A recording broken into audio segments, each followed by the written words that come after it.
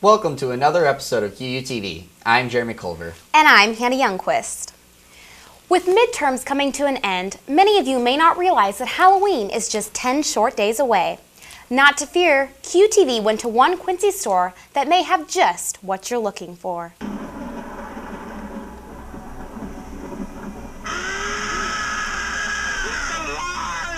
It's alive!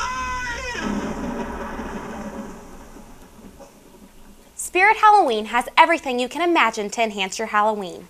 You will be the life of the party with the many costume options available, with each one sure to fit your unique personality. The store is not only full of costumes, but also spooky goblins and bizarre items everywhere you look.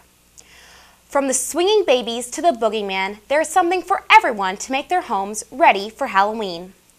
Spirit Halloween is located in Quincy's Oak Street Plaza, just east of Walmart, and is open Monday through Saturday from 10 a.m. to 9 p.m. and Sundays 11 a.m. to 6 p.m. If you still don't know what you want to be for Halloween, QUTV is here to help.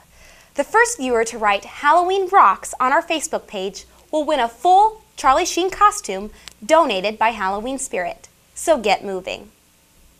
If funds are tight and you can't really afford a Halloween costume this year, QUTV's Daniel Dunn has some tips so you can still celebrate the holiday in a ghostly fashion on this week's segment of A Better You at QU.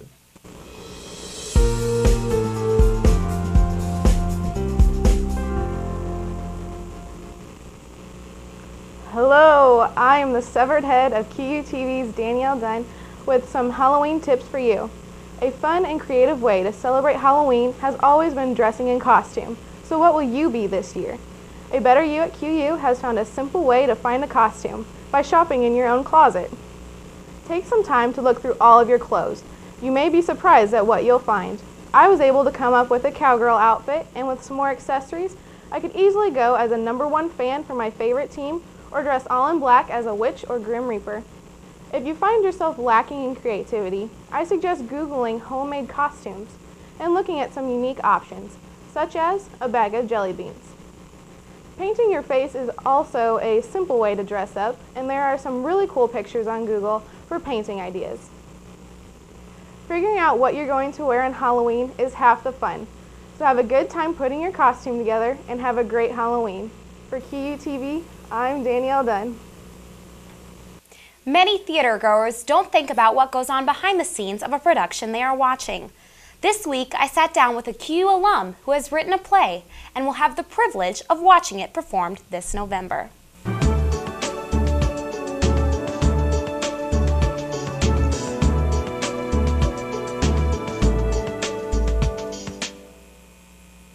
I am here today with Valerie Hernandez, our own on-campus playwright. Welcome, Valerie. Thank you for having me, Hannah. You are currently working on Poe Nevermore. Tell us a little bit about that and what inspires you to write it. Well, Poe Nevermore is an original work, obviously written by myself, and it is part of the Big Read program, which our Quincy Public Library takes part in. The entire state of Illinois, they come together and they choose a book every year to get people reading in the community. We had the kickoff about 2 weeks ago, so people got free books of Edgar Allan Poe's. And also there are lots of lectures going on, and our production of Poe Nevermore is the capstone, and it takes place November 4th at 7 p.m. at Morrison Theater, which is at the local junior high school. Can you tell us a bit about what inspired you to write this particular play? Well, aside from, taking part in the Big Read, I've always enjoyed Edgar Allan Poe's works, and what inspired the play was the last 8 years of his life were kind of full of mystery and darkness, and so just trying to explore that was something that I really wanted to do. So that's kind of where the whole show came from. Okay.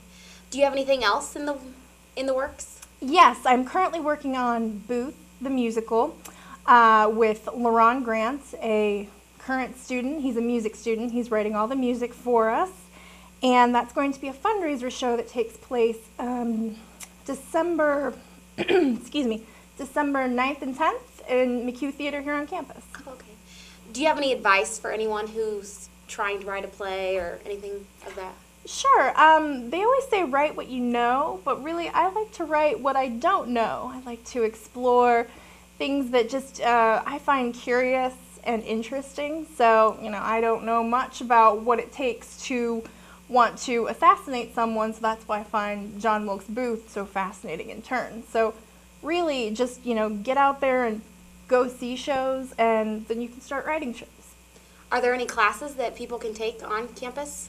Yes, we're actually offering a playwriting course this coming spring with the theater department here on campus. Okay. So if you're interested in playwriting, you should check that out, and we thank Valerie for joining us today. Thanks. Looking for a good laugh on campus? You don't have to look far, because SPB is hosting the college comedian Taylor Williamson tonight on campus. Taylor Williamson has traveled over the continental U.S. performing his stand-up comedy show to college campuses.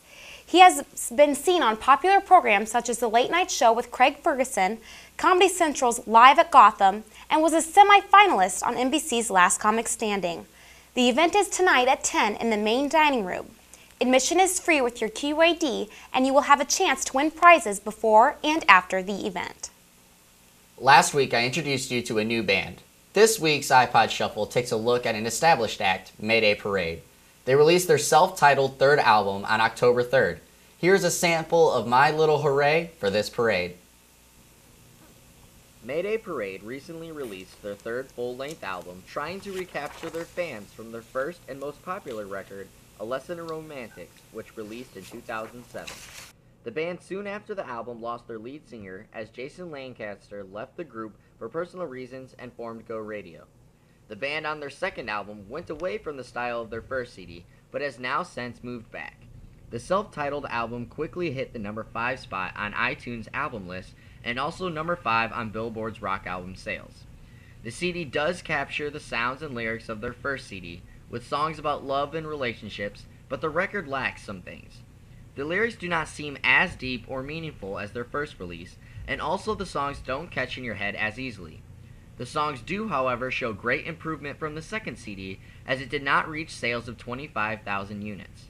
Here's a small sample of the lead song from the CD, Oh Well, Oh Well.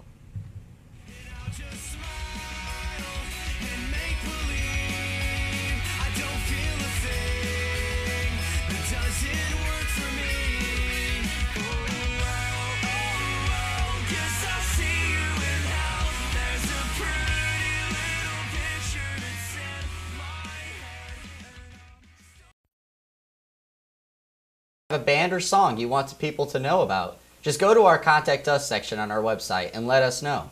You may happen to hear that song or band featured in our next Ipod Shuffle. Anyone who has ever used a computer or MP3 player has been influenced by Apple co-founder Steve Jobs. Earlier this month, Jobs lost his battle to cancer. QUTV asked students how they found out about his death and what their initial reaction was. I own a Mac, and I opened up the internet, and he was the first thing that popped up on there saying how long he lived.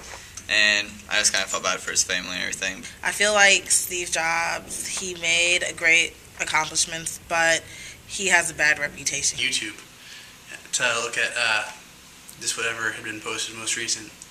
And I saw a video like kind of as a tribute to his life. Initial reaction, I didn't know too much about him, so it was just kind of like, oh, that's unfortunate, because I knew he was young to have died, but it wasn't like I didn't know too much about him to get like a decent reaction from it. Steve Jobs was 56 years old, and though he may not be well known, his legacy will be remembered. Looking for some fun outside of QU? The popular Christian rock group Skillet is coming to Quincy next week. The concert is Tuesday, October 25th at 7 p.m. at the Oakley Lindsay Center at 3rd and York Street. General admission tickets are $25 and standing tickets are $18. Skillet will be performing with Disciple, Manifest, and We as Humans. The Grammy-nominated Memphis band has released 8 albums since 1996. Thank you so much for joining us for this episode of QUTV. Tune in next week for our Halloween episode. For QUTV, I'm Hannah Youngquist. And I'm Jeremy Culver with QUTV. By the students, for the students.